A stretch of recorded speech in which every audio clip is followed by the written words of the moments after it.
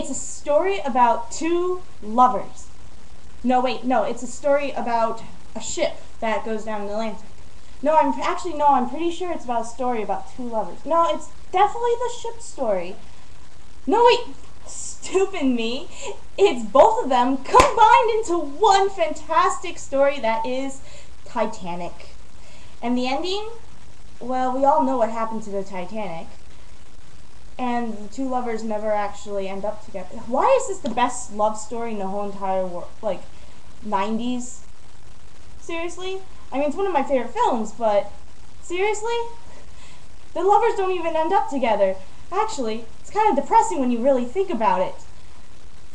Oh well.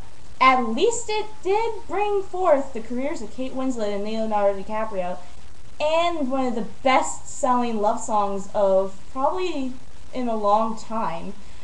Good old Celine Dion. Anyways, that's Titanic in a nutshell.